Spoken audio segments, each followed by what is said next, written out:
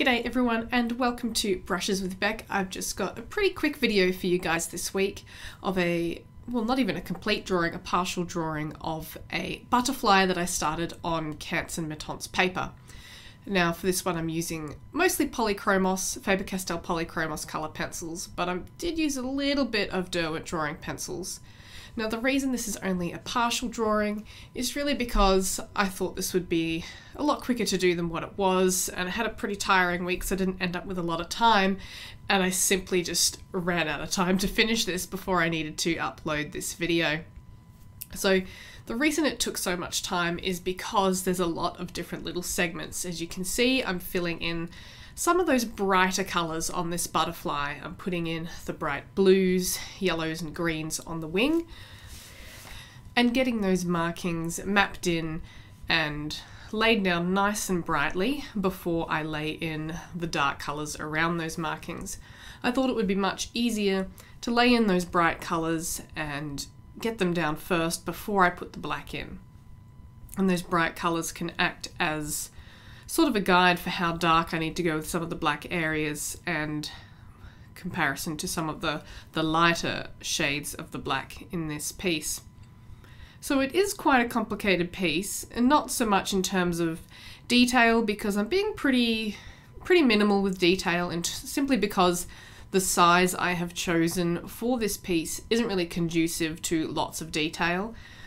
Just for me personally, so I thought it would just be a good idea to focus on colour and value, a little bit of detail, but I'm not doing like all the scales on the butterfly wings or anything. So I'm just going through with my range of colours there, so a few different greens, some of the really bright greens and bright blues that I haven't actually used yet, so that was kind of a nice thing while drawing this butterfly, is being able to use some colours from my Faber-Castell Polychromos set that I hadn't actually used yet. So just, as I said, just working in those bright areas and mapping out all those vibrant colours before you can see me going in with the blacks and greys there for the wings. And that really makes it stand out quite quickly, and I can easily lay in some sort of little black scales, like little details over the top of the colours, versus if I laid down the black first and then I needed to change the shape or add in some little brighter colours over the top. That's not as easy, so it's just easier to do those brighter patches first and then go in with my darks.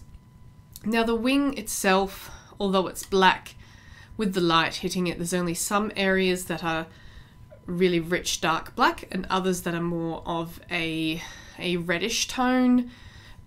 So what I've done is I've gone in with, I believe it's cinnamon and caput mortem first before going in with my black, and also dark sepia and sometimes a little bit of warm grey.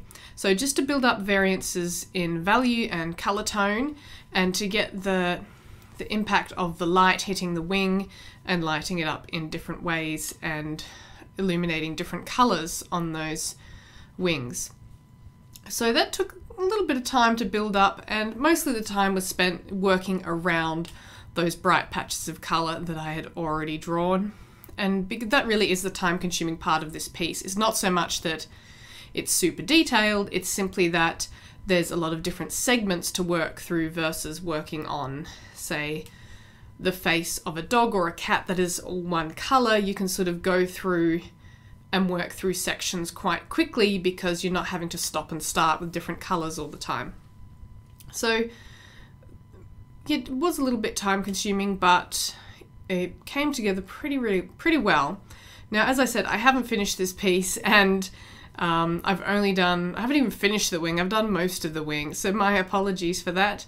And Jasiri also was keen to help out on this one, as you can see. But I thought I would share it with you anyway, because, you know, you can see sort of what progress I've made, and then I can share the rest of it with you in another video. And besides, I didn't really have a lot to say about this one, so I didn't want to make it too long for this first video. I thought I'd make it nice and quick because I don't have a lot to say about it. I just, as like most other things, just working slowly, building up some layers and building up colours from underneath, from lightest to darkest in most cases. So I realized here I forgot to do one of the little colored patches, so I had to add that in first before I went in with the black. But thank goodness I noticed that my mistake on that and I didn't actually leave that one out. So overall, I am enjoying this one. I'll be interested to see what it looks like when it all comes together at the end and I've got more of the black in and obviously the body in as well. But yeah, it's coming together pretty well.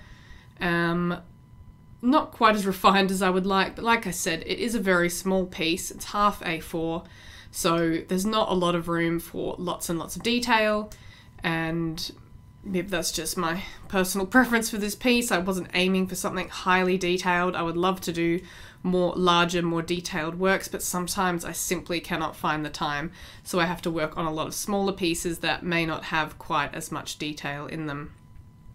But in any case, I do hope you've enjoyed this video. If you'd like to see more colour pencil pieces from me and more in-depth videos and detailed videos with full colour pencil pieces, feel free to subscribe to my channel. I do upload a new video every single week, either of a drawing or some colour pencil tips or product reviews.